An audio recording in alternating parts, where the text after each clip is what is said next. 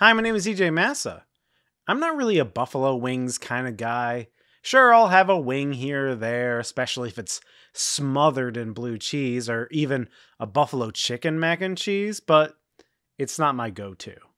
I prefer like a honey barbecue wing, that sort of flavor profile. But recently a fan sent me lots of sauces from Buffalo, and well, that inspired me to purchase a few readily available buffalo wing sauces and review them tier list style, in a segment I'd like to call Buffalo Tiers. Wait, that's the logo? Well, that's just too sad. I don't want to see that. Man, now I'm just bummed out.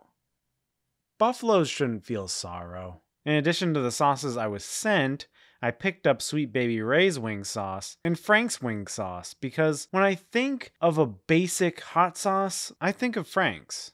And what exactly makes a wing sauce? Well, I have Meathead's book here and he talks about buffalo sauce's origins, so let me read an excerpt. At the fabled Anchor Bar in Buffalo, New York, Teresa was shutting down the kitchen, so she looked for something quick and easy.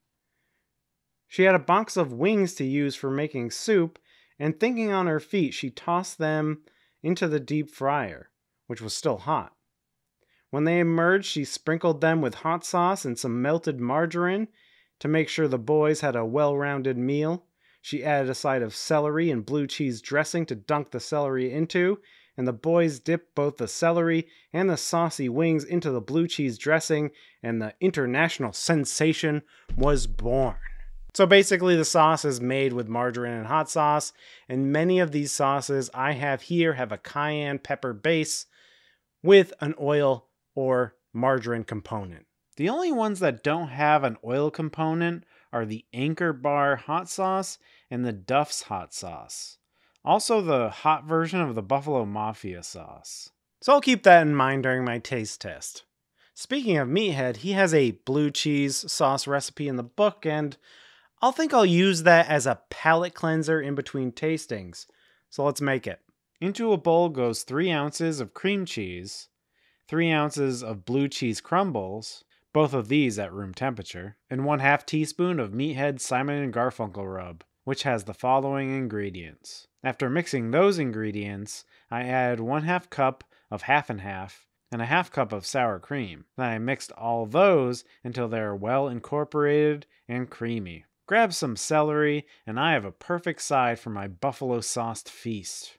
The meat vessel for the sauce for this initial taste test will be these frozen chicken nugs. Sure, they're not real wings, but it'll give me a good idea of the flavor of the sauce. The winner of this taste test will have the honor of being used on real wings coming off my cooker later this episode. First up on the list is Frank's Red Hot Wing Sauce. I think it's only right we start off with what I think of when I think of hot sauce. It has a nice glossy red color, but how does it taste? A little heat, a little oily mouthfeel, definitely has that vinegary Frank's taste. It's okay. Nothing stands out. I'm gonna throw it in C tier. Anchor Bar, the sauce that started it all. Now, this is just the hot sauce. There's no oil or margarine component, but it has a similar look and viscosity to the Frank's. Okay, a little more tangy. Even though there's no margarine or oil in it, it coats the mouth well. A better cayenne flavor than Frank's. Definitely giving this B tier. Another strictly hot sauce, we have Duff's. Looks very similar to the Anchor Bar sauce. Oh, even tangier than Anchor Bar. Definitely could use some butter or margarine, but the cayenne taste and heat is very on point. It's spicier than the Anchor Bar sauce, but I think they're on the same level. B tier.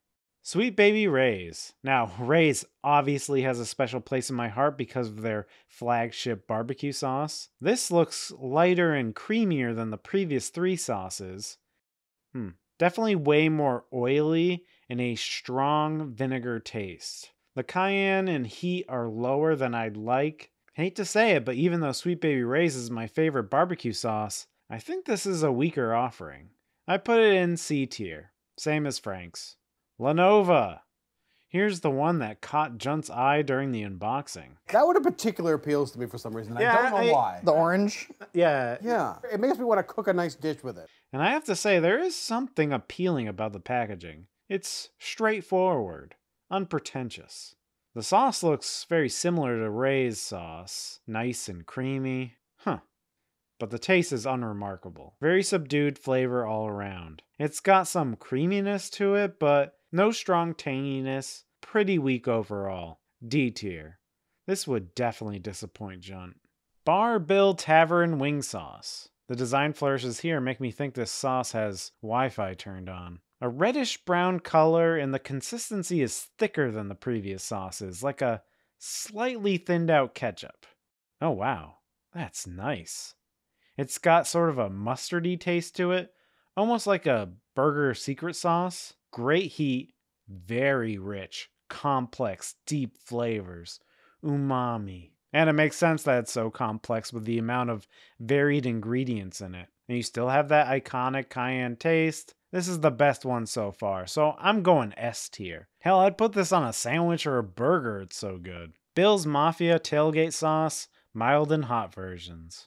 Apparently both these Bill's Mafia sauces are exclusive to Wegmans.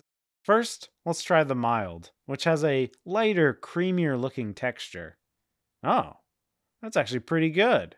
It almost has a slight burger sauce taste in there as well, but much more subdued than Bill's. Very creamy, tangy, but light heat, as would be expected from the mild label that they put on there, but it's a good heat. I personally could use a bit more heat, but I'm going to give it an A. Very solid, surprisingly. It's almost like a go-to classic buffalo wing taste, maybe a little extra flavor on top. Good job, sports. You did it.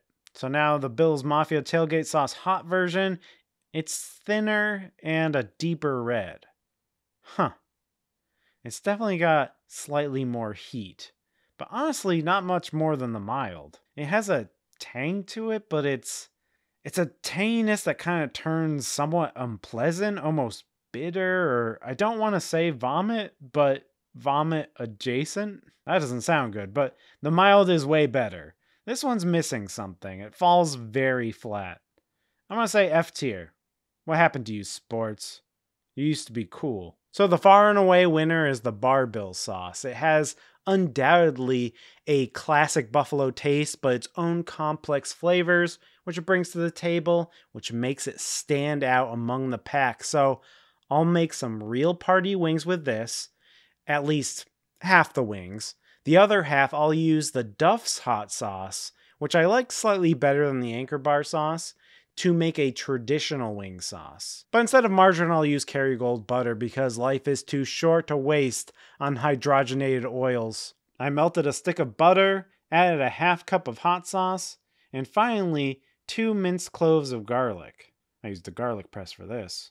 And then I mixed it all together. For the wings, I got these whole wings because they were cheaper, and used chicken shears to separate them from their upper and lower halves, removing the wing tips. The wing tips can be frozen and saved for making soups or gravy. I seasoned the wings with my all-purpose rub, basically salt, pepper, and garlic powder, and sprinkled a little barbecue rub on it. I'm using the barbecue rub from Killer Hogs, one of my favorites. And for today's cook, I'll be using my favorite device to make wings, the Vortex, in a Weber charcoal grill. Filled that Vortex with charcoal and used a flamethrower to light it. It took about a minute to have it ashed over, and after that I added the grill grate and the lid and made sure all the vents were wide open on top and bottom to let the temperature come up to around 500 degrees Fahrenheit.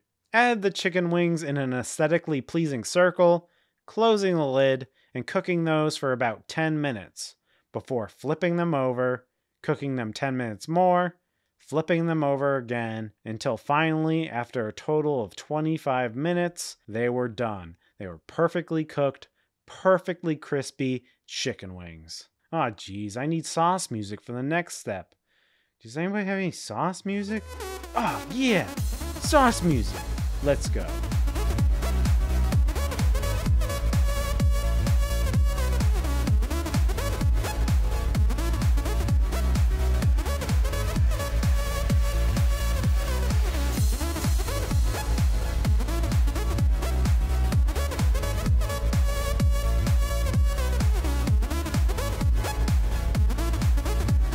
This is the Bill sauce. That deep, complex flavors help so much more by the grill. That charcoal just enhances everything. That umami flavor. That the spice is enhanced. That kind of like burger sauce, mystery burger sauce flavor is enhanced. And it marries so well. The buttery Duff sauce. It's very much a traditional buffalo wing sauce. Although the Kerrygold butter really enhances it. You won't get that in any of these bottled sauces. So I'd recommend getting your favorite hot sauce, mixing it with Kerrygold butter and some garlic, and you'll be well served. The Bill sauce is quite good. Turns out the reason I didn't like buffalo sauces is that I hadn't found the right one yet. Definitely going to use that on some of my sandwiches for lunch, maybe a burger. Sky's the limits. If you want to have a wing sauce on the more sweeter side of things, check out the sauce I made for the Vortex review I made for this channel. I usually throw a few squeezes of sriracha in there as well. And let's be frank, there's hundreds, if not thousands of wing sauces all over the place, so I really only scratched the surface. What's your favorite wing sauce? Let me know in the comments. Until next time, bye.